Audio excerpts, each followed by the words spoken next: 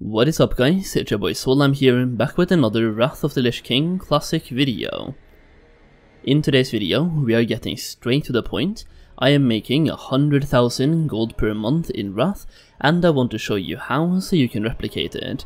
So I've been focusing a lot on Hardcore Classic WoW recently, and in fact I will focus a lot on Hardcore Classic WoW for a little bit more, as the official Hardcore servers are just about to come out, but I wanted to make sure I make this video before that, so I can steer you guys in the right direction for making gold in Wrath as well as keeping you in the loop of my own gold making progress. So far in Wrath I have increased my gold portfolio from about 100k gold to 1.5 million gold, counting the raw gold I have on my character as well, because the TSM ledger only really counts the value of items, so it's closer to 1.7 million gold, so let's just say that so far in Wrath I have made 1.5 million gold, and at the moment, or at the time of making this video, I am making close to 100k gold per month. That being said, the exact amount varies and is going downhill a little bit, as the phase 3 hype is going down but should go up again when phase 4 comes out. So let's talk about how I make my gold. First off, we have mining, more specifically Titan Steel bars. Titan Steel bars has been working wonders for me so far this expansion, and I set up 5 characters during the first 2 weeks of Wrath that has been making Titan Steel bars pretty much every single day since then. Every Titan Steel bar has given me about 100 gold profit, quite a lot more towards the early stages of Wrath itself, but the profit has gone down a lot over time and is stabilizing around 100 gold. I don't think it's actually worth investing into setting up mining characters right now, especially since it's speculated that the cooldown for crafting Titan Steel might get removed in phase 4, or at the very latest phase 5, as it was originally removed in an in-between patch between those two content patches back in the day. Either way, with 5 characters, that means I'm making 500 gold every single day through those Titan Steel crafts, giving me about 15k gold per month.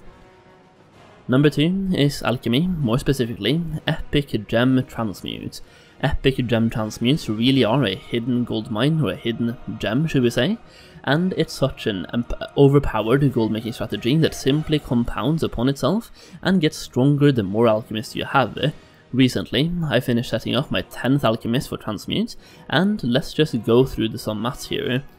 Every epic gem transmute gives me about 200 gold profit every single day. The actual profit varies, sometimes the prices go up, sometimes they go down. They tend to go up on Wednesdays as people raid and obtain new gear, and they will probably go up in phase 4 when people get new gear again from doing Icecrown Citadel. Also, you can sometimes proc additional gems, or epic gems, through being a transmute master, which I do highly recommend you getting for this gold making method. You can also increase the profit significantly by actually getting a jewel crafter skilled up and cutting the gems into actual high demanded gems, like for example I have been selling haste gems and making about 300 gold profit per gem, 200 gold from the transmute and 100 gold from the cut. But to keep it incredibly simple, 200 gold profit per day per alchemist from transmute. 200 gold multiplied by 30 days gives you 6,000 gold per month per alchemist. Since I have 10 alchemists, this gives me 60,000 gold per month just for logging in once every single day, which takes me about 20 seconds per character. Now, you might not have 10 characters like me, but I'm talking about this to showcase my personal gold making strategies in Wrath, as well as simply show you how powerful alchemy really is. And the kicker is, your alts, they don't even have to be level 80. If you have a level 65 alt, you can skill up alchemy and start raking in profits. And it's also incredibly cheap to set up. After setting up 10 alchemists myself, the average I've spent for skilling it up from 1 to 450 is 2,000 gold, and I usually get about half of that gold back once I sell all the consumables that I make while skilling up alchemy, so it actually only ended up costing me about 1,000 gold per character. Referencing that back to the 200 gold daily profit, you break even after only about 5 days and then start raking in profits. Okay, now let's get into the fun thing here. If an alchemist makes 200 gold profit per day or 6,000 gold profit per month, and I think we can safely assume there's about 1 year left of Wrath, give or take, before we move into Cataclysm, if you multiply 6,000 gold by 12 months, that is 72,000 gold. 72,000 gold per alchemist from a 1,000 gold investment, I would say that's pretty damn worth it. And in my case, I am making 60,000 gold per month from my alchemist alone, so if Wrath lasts for another year and the profits stay the same, that will end up making me 720,000 gold. And you know what, I guess while we're on the topic of professions, I simply have to talk about enchanting. And I know I am very late to the party here.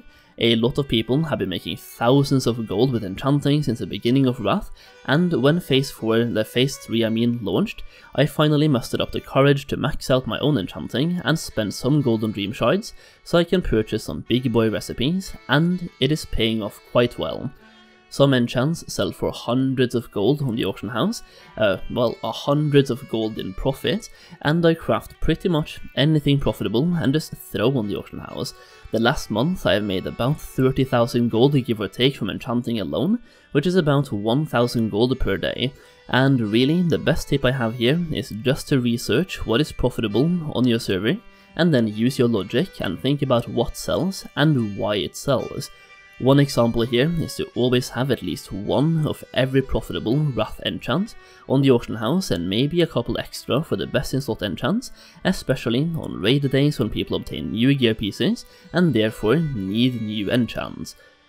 Now the last few months I have really switched stances from farming gold to trying to make more gold with less effort, so I don't have to play 10 hours a day just to farm some gold.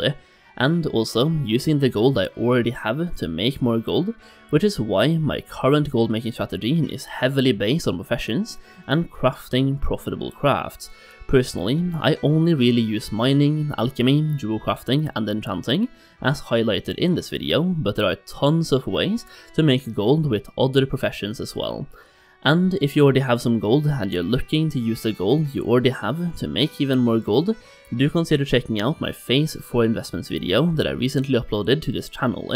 And if you're looking for more ways to make gold in Wrath or simply just need more guidance, consider checking out my Wrath Classic Gold Guide through the link down below, which will teach you how to make as much gold as possible for the rest of the Wrath expansion. And because we're already in Phase 3, it is currently on a big sale to compensate for us being in the middle of the expansion. If you're on the edge about getting the guide, I could tell you it's worth it, but my opinion is obviously very biased here, so here is some feedback that I've gotten from other people who has purchased the guide.